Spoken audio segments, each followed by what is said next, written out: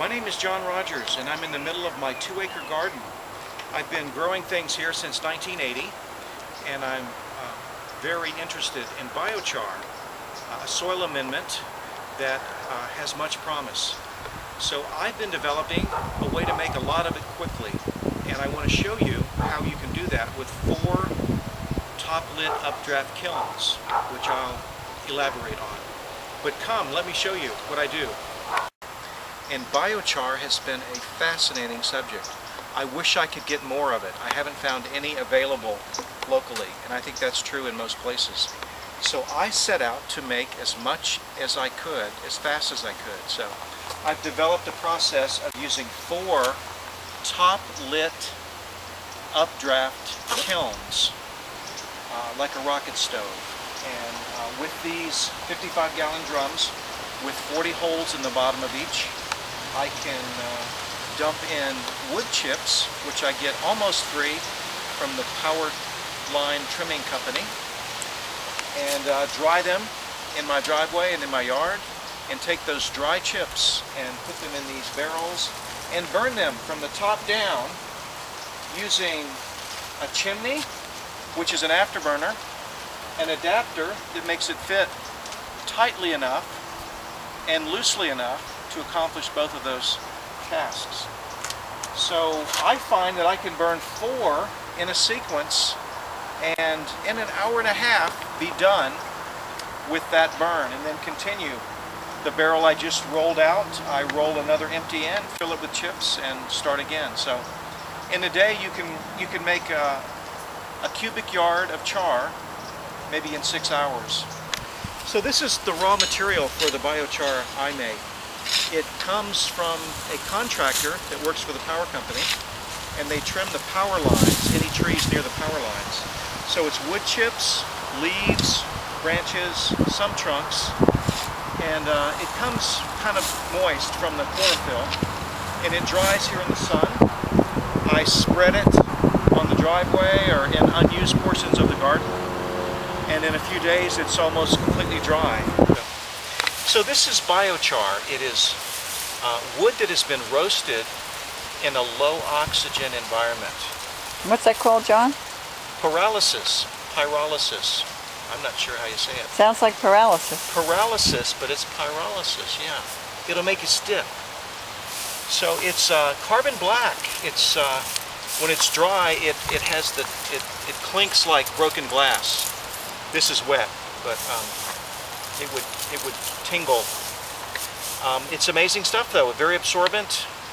There's probably acres and acres of surface area in this small amount. I should sell it by the acre. But it does wonderful things to the soil. Let's experiment with it. Let's find what it does in every soil type. I'm in Central Florida. I have sandy soil. I can't wait to get some of this going. And I'm told it accumulates in terms of its benefit. So the first year you may not see as much as the second, third, fourth, or fifth. So I'm excited about testing it. I want to make lots of it, and I'm looking for ways of doing it. And I'm going to show you in some top-lit updraft kilns, burned 4 at a time. When I first heard about biochar, and I wanted to make as much as I could, as fast as I could. So I made these biochar kilns out of 55-gallon barrels. I punched about 40 holes in the bottom. They are small enough to not let my little finger go in, but they are the primary air holes. So, and if we do this with 4 kilns, we can do it 4 times as fast. So the first step is to load the wood chips into the kiln. These come at this size because that's how they come out of the chipper. About how much are you putting in, John? I'm going to fill it to the very top. I'm going to put 55 gallons of wood chips all the way to the top. And it's important that they be evenly spread, an even density.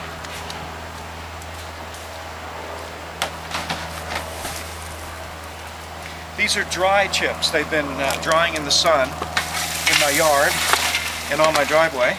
What kind of wood is that, John? So it's a mixture of whatever the power company contractor cut near the power line. So it's native pine, it's oak, maple, pepper tree, an exotic called pepper tree, lucana, just whatever was growing in the way. Most of these are fast-growing trees. So I'm really not too worried about what kind, but I do want it to be uniform in density.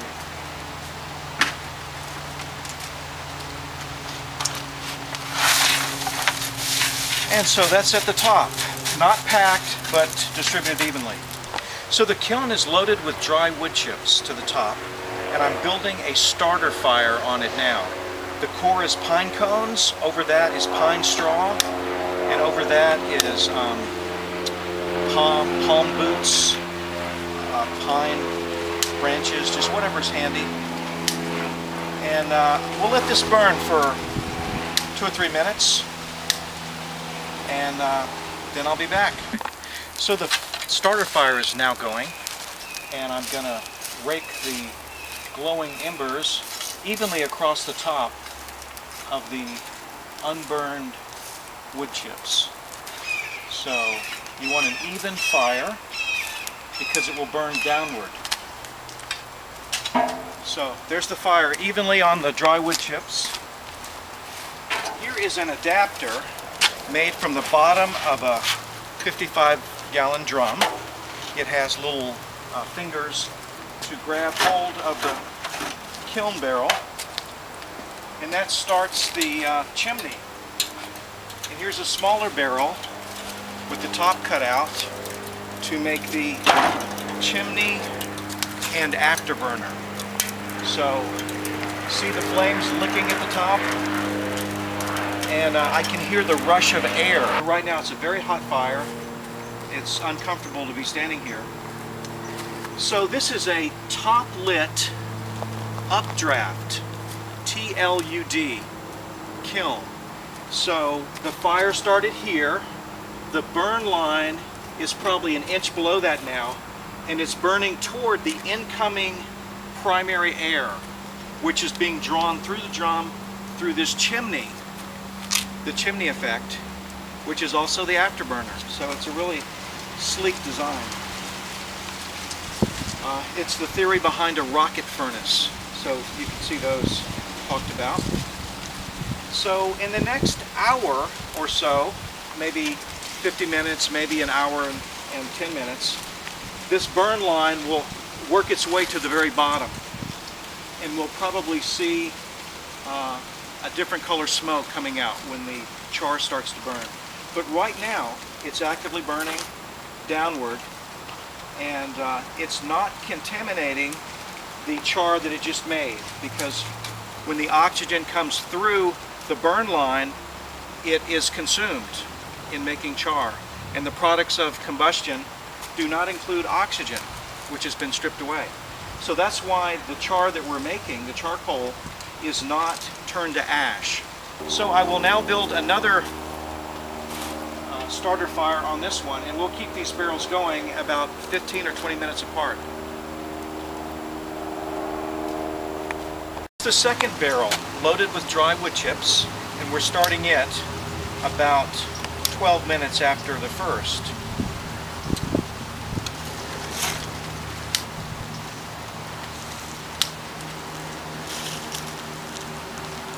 Pine cones, pine needles, palm boots, whatever's handy makes good kindling.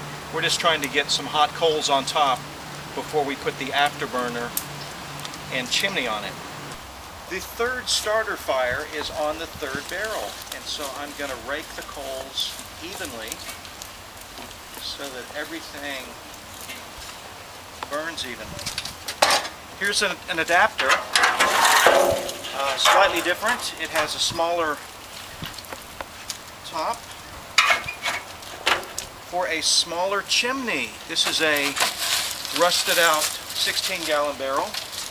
I stick that on the adapter, and that starts the chimney effect. Because remember, we want a top lit down updraft. So the flame front burns down, the incoming air burns up, or is pulled up. It's pulled through this chimney, which is an afterburner. So once some of the moisture is burned off, you'll see almost no flame or smoke. And that's the third barrel. We're probably a half hour into the sequence. We started over there, we're working clockwise, so the third kiln is now running. And I'll go right down the time. An hour into this burn, and I can tell by looking down in there, this one is ready. So I'm going to quickly take off the chimney afterburner and the adapter. And then I'm going to stir the char with a pitchfork. The kiln has 40 or so holes in it. So the top is closed, the bottom's closed, and this is now beginning to cool. You can see the ash marks that have fallen through the holes, another indication that it is burned all the way down. I will sweep that up before I put the next barrel down, just because that's what I do. The second barrel in the sequence, it is now done. I remove the chimney afterburner, the adapter, and I stir the charcoal with a pitchfork to convince myself that it's all finished. And it is. So here's a lid to stop the air from the top.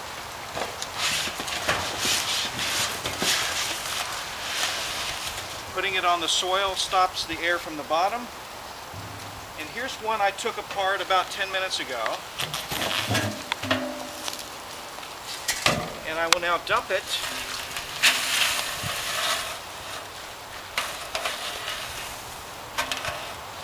and spray it with the hose.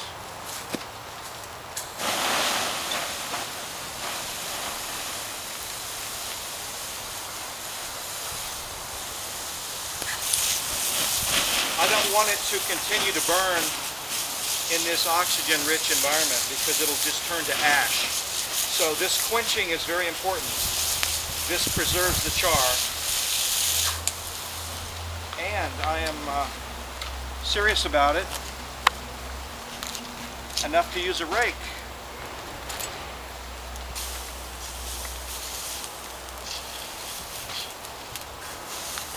Because the middle is still very hot.